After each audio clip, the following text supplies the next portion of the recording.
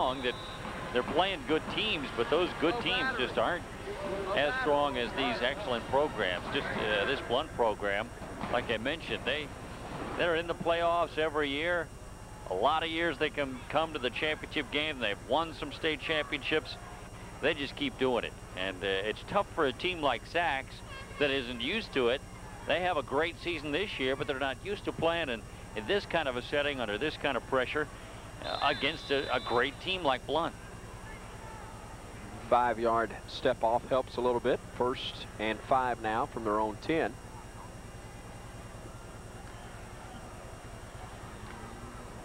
They'll get 2, maybe 3 yards on that carry, and just tracing the history a little bit for Blount High School. The last time they made the long drive up I-65, it was to Homewood High School, about 10 minutes from Legion Field, and Homewood was a 17-12 winner over Blount in the deluge. Some of the worst weather conditions I've ever seen for a football game of any type, any level, but the rain certainly slowed down Blount in that one. And you look back, and they were not a part of the 5A championship in 1994.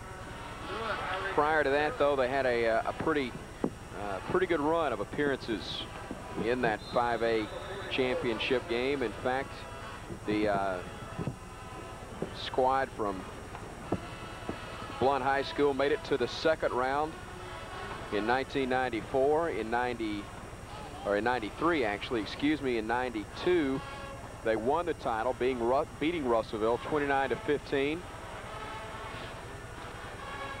and in 91 Blount was a loser in the championship game. They have been pretty much a staple in the 5A title game in the 90s. Well, just there, what a great play by Justin Cooley. It looked like Sachs running back had some room there, and just Cooley comes rushing up from his defensive back position and makes the short tackle. There it is again. He's got some room, and then all of a sudden, bang, you're down. You know, this is the thing that you love about high school athletics, though, is that these guys from Sachs aren't giving up. We saw it in the 1A game. Lee Cagle, kid who's a part of the losing end of a 45-6 ball game when his Lynn Bears fell big to Maplesville High School in that title game, but Cagle rushes for over 300 yards in that contest. 37 carries. He's in there till the end. And yeah, you'd never would have guessed he was on the losing side, right, would you? If you just heard that stat. I want to talk about number 58 there, DeMarco McNeil. You just saw him pick up that loose ball that was not ruled a fumble, and he's in on that play there. He's been in plays all night long. What a great night for McNeil for the Leopards.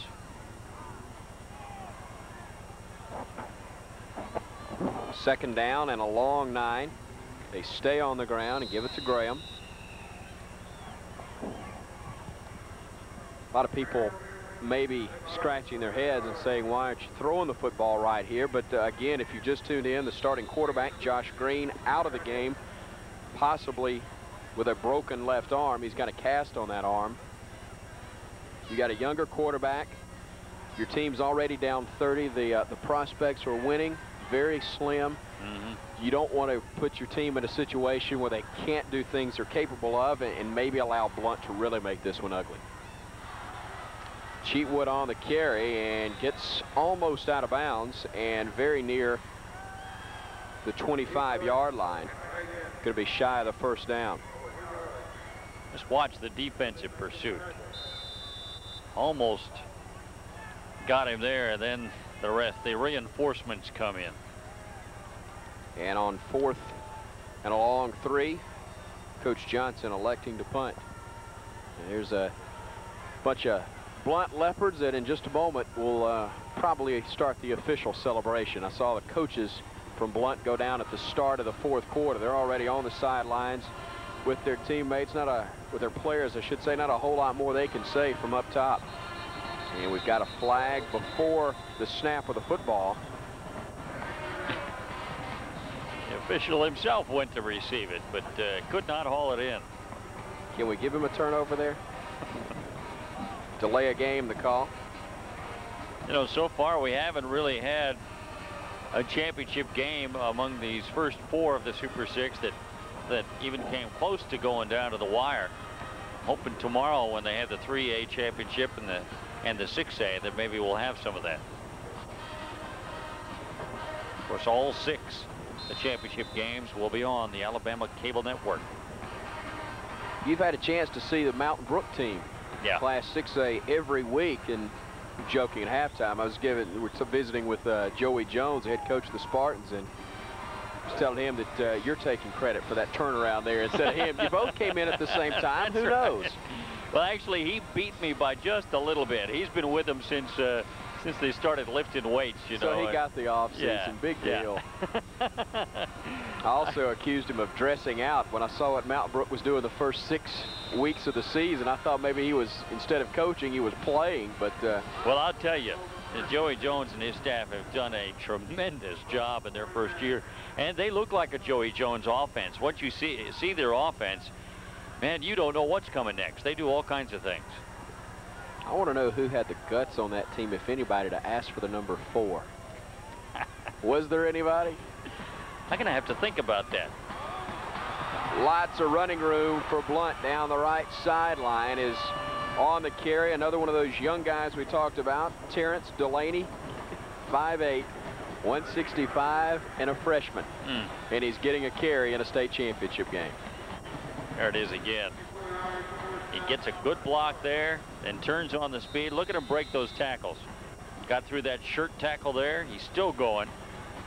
And really not a lot of reserves in the game for sacks because they just don't have that many bodies to put in. The guy trying to make the tackle was Ryan Wells, who has played much of this football game. And while there are some fresh faces and fresh legs out there for Blount, these are some tired defenders for the Wildcats. You're looking it up. David Avert is number 4 for Mountain Brook. Is he a wideout? No. He's not a wideout. No. Okay. He's not real gutsy then. To take Coach Jones' number would have been pretty good. He's one of the young players. He plays in the defensive backfield. Well, he's a junior. I was thinking he was a sophomore, but he's a junior. 2nd down and 6.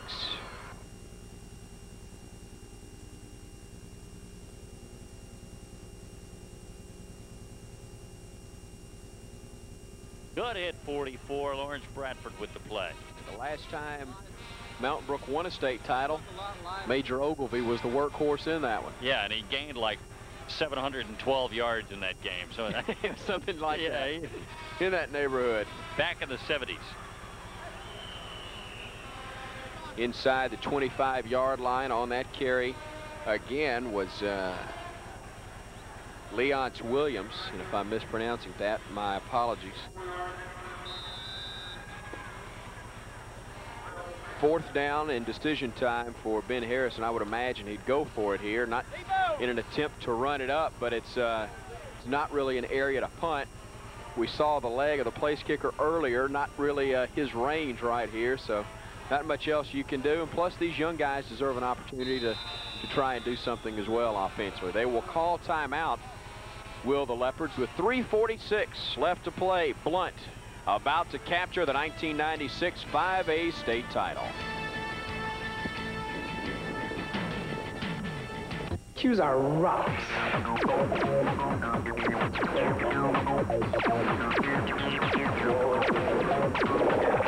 It was a stone gas.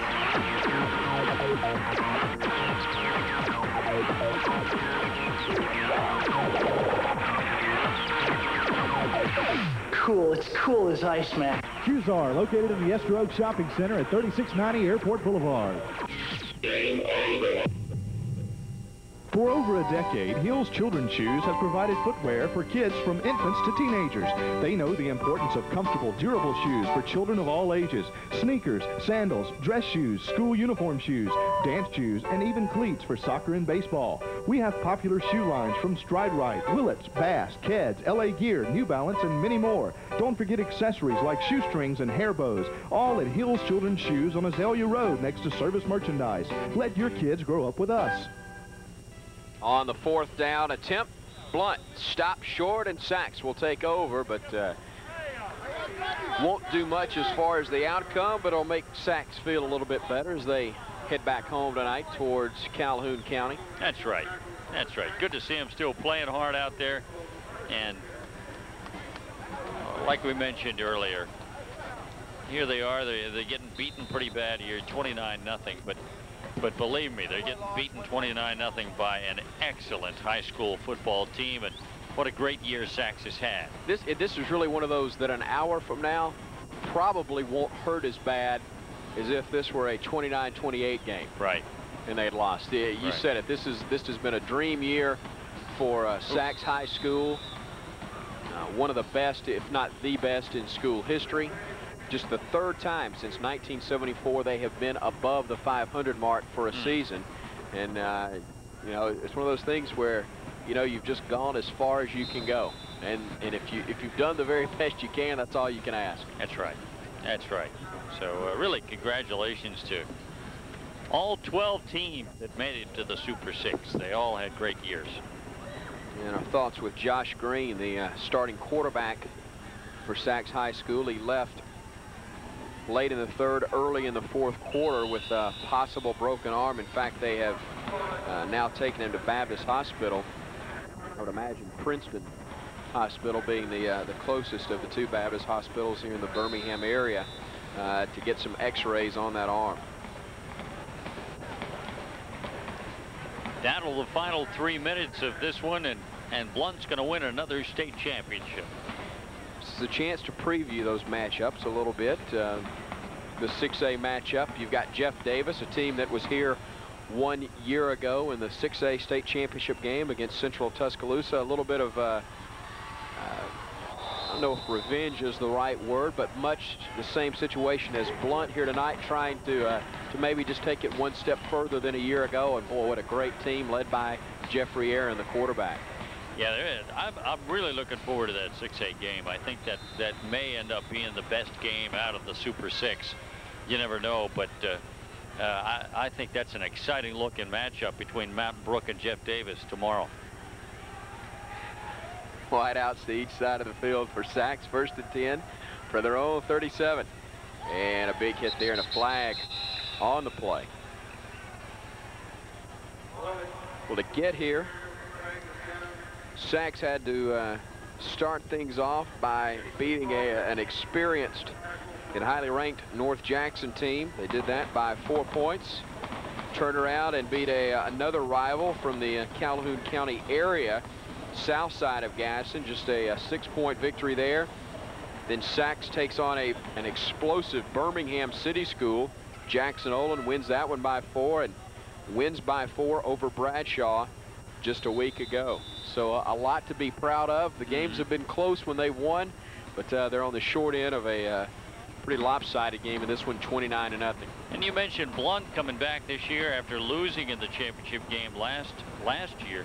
They graduated 20 seniors from that team last year, still managed to come back and be this good and win the state championship. It is amazing, and really this game pretty indicative of some other playoff matchups for Blount.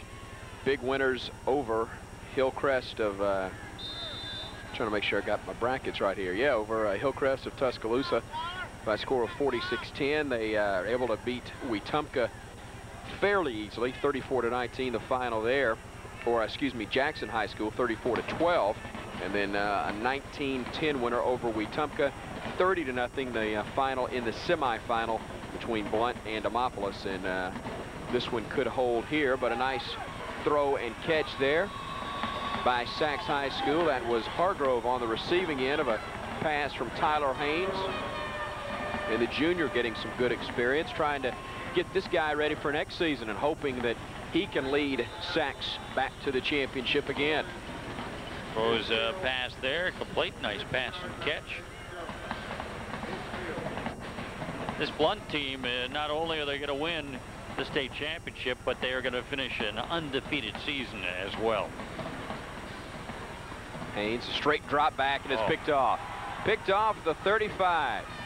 And just running around trying to stay on his feet was the defensive back Justin Cooley, and a face mask on the end of that play.